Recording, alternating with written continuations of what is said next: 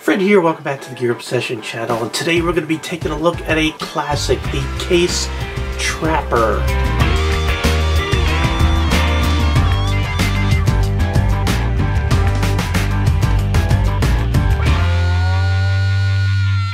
So it is by pure chance that I'm reviewing this knife, because the other day I was walking around my local Walmart, and lo and behold, in the sale or clearance section, this guy was there for an amazing low price of $25. So if you go into your brick and mortar Walmart store, you might be able to find one of these synthetic yellow handle Trapper by Case for $25. If not, you could go online and purchase this. I went ahead and provided two links in the description box below. One is at Amazon and one's at Walmart. Unfortunately, online, these guys are still going for about 40 bucks. It also may be these guys are getting discontinued. So if you're really interested in this nice, bright, yellow, easy to find in the dark or easy to find in grass or dirt type of handle, you may want to get it right now. So if you get it at Walmart, it's going to come in this plastic packaging. However, if you do get it online, it will probably come in a box. Case knives are very collectible. For me, I don't even use them. I just collect them. They are a very fine knife. Very fine, meaning very high quality.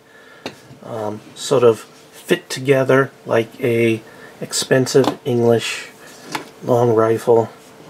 And I have all my case knives here, so I'm going to go ahead and just show you my collection really quick.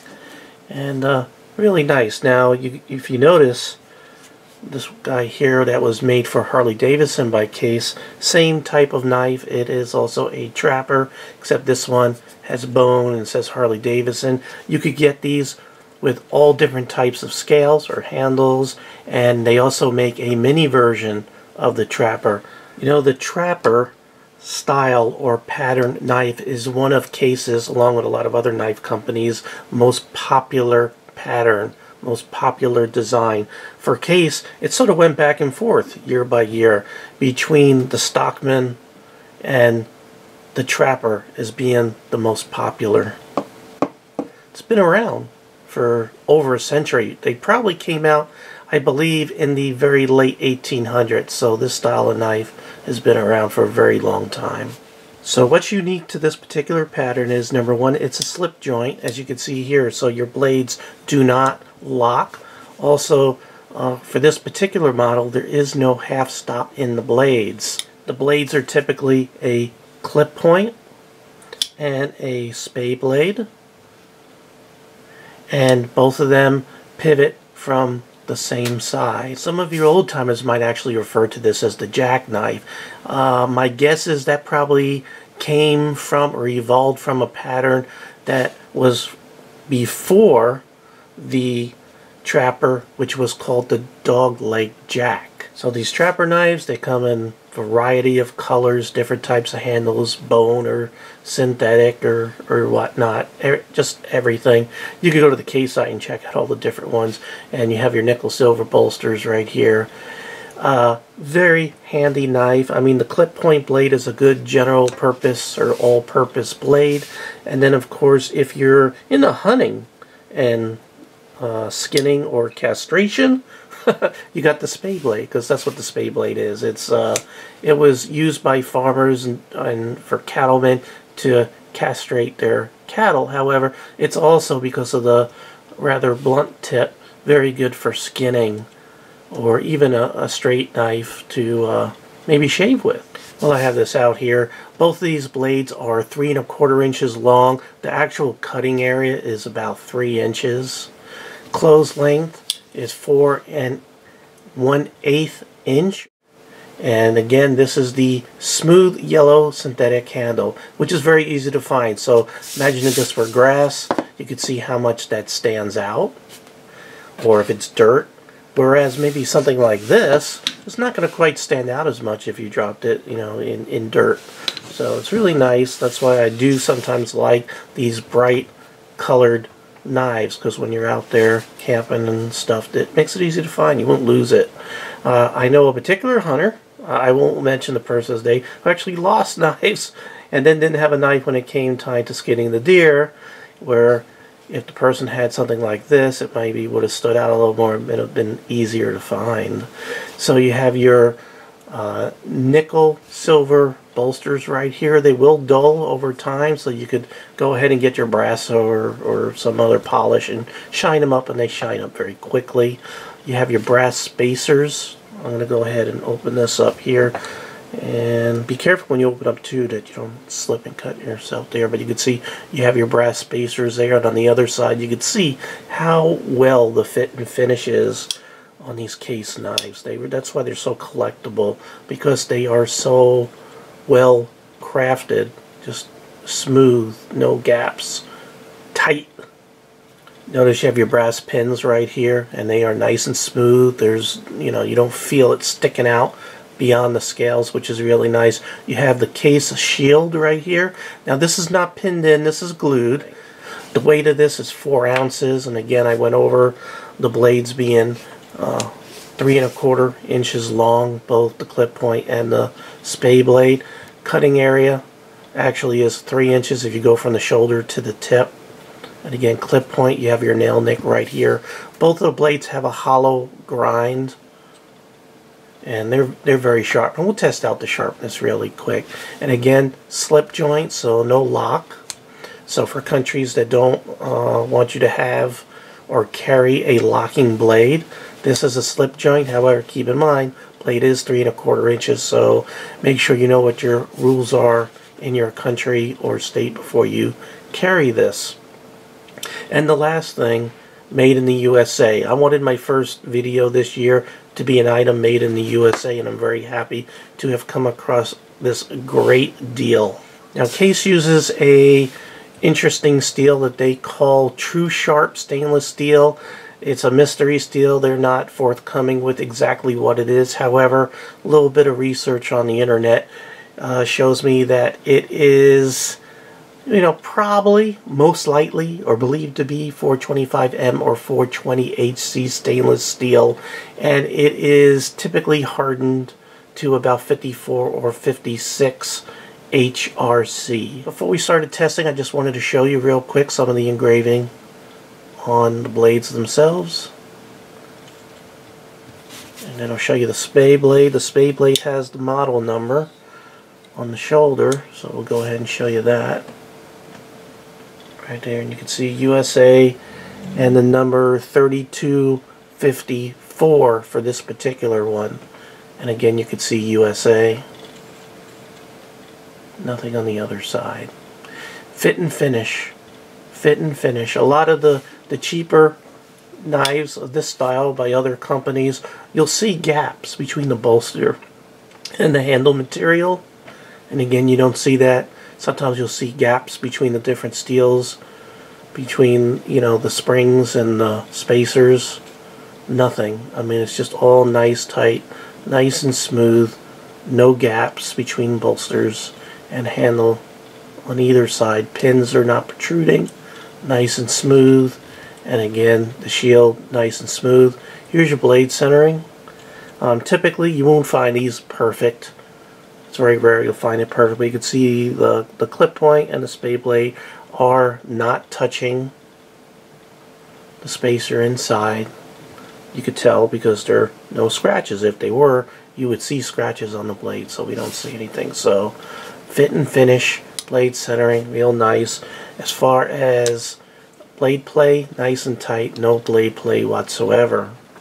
Okay, next we'll go ahead and do a paper cut test.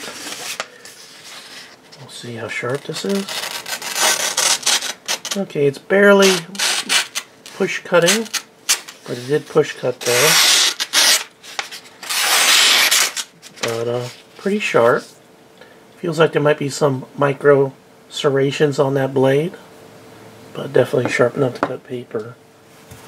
Okay, since I got a lot of packages that come from Amazon, we can go ahead and test out cardboard. And, oops, actually I should maybe get this at a better angle here. There we go. Alright. Oh, see right there. So, cuts cardboard, no problem. This is a light duty knife.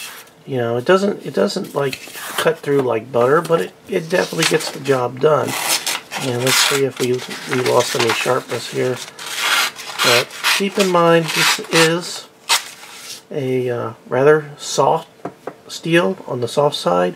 However, because of that, it does take an edge very well, very sharp if you sharpen it, and it's very easy to sharpen. So, you know, a couple of passes on a ceramic rod or stone, and it'll be all razor sharp again. So, light to light medium kind of duty knife. Last but not least, I'm going to go ahead and zoom up just a little bit. Both blades have a nice sharpening choil right there, so if you use a stone, you don't have to worry about bumping the shoulder up against the stone. Very nice. Nice classic design. I say nice a lot, but I love these classic looking knives. They're great because some environments or some places, if you pull out that black locking style tactical knife that are black, which is 99% of the knives being sold out there, some people might get nervous or scared or think you're going all crazy on them. Whereas you pull something like this out, or you know, just a classic old-timer kind of knife, people tend not to get as excited. So if you're in that kind of environment and you don't want to trigger a snowflake in your office or a friend, this is a great knife. Also, another nice thing about case knives is this is the type of knife that you would pass on through generations of kids to their kids to their kids. It'll last forever. Good warranty, made in the USA, and it's something you could be proud of, and something you could be proud of to give to your kids and pass on. And it doesn't have to be your son. It could be your daughter, your wife. Again, all different colors. Really nice gift if you're not sure what to get a loved one and they need to cut stuff. It's always good to carry a knife. I can't stress the importance of having this tool on you at all times as an EDC. Some type of knife, just to, in case of an emergency, if you have to cut a piece of clothing that's stuck in, let's say, an escalator. I know there have been cases where people have died because an article of clothing on themselves got stuck in an escalator and then got pulled in and choked them to death. Or let's say you got to get out of your car and you can't undo your belt. You could go ahead and cut it, your seat belt, things like that. This could be a lifesaver, as well as opening gifts and presents. It makes it a lot easier than trying to find, you know, a screwdriver, whatever you're using. You should be using a proper knife. And again, keep it sharp, because it's usually not sharp knives that cut you accidentally. It's usually a dull knife. So keep it sharp and it'll serve you well. So if I missed anything, everything's down in the description box below, the specs and the stories, and in the notes I go over the Case True Sharp stainless steel that we talked about and the uses of the clip and spay blades. And I also provided links again to Amazon and Walmart. They're running about $40 online. Please use those links if possible. They're affiliate links, full disclosure right there. I do make a couple of cents. I do enable ads on my YouTube videos, as long as YouTube doesn't get stressed out about knives like they're doing with guns these days. Again, that, you know, gets me a couple of cents, helps pay the bills. This camera alone was $800. It served me well for 2 years, luckily. Computer, all this stuff. You know, this was my own money too. No one sent this to me for review. This is my honest review of this knife that I bought with my own money on sale. Before you go online to buy it, you should stop off at your local Walmart like I did. And again, in the sporting goods sections, all the way in the back corner where they have like a clearance section right there, 25 bucks. So definitely get it there. I want you to get the best deal. If you're looking for this classic, definitely check it out. Alright, well, thank you very much for joining me here at the Gear Obsession channel. I really do appreciate every friend, viewer, subscriber, and of course you, and I hope you have a great day or evening. Take care. Bye.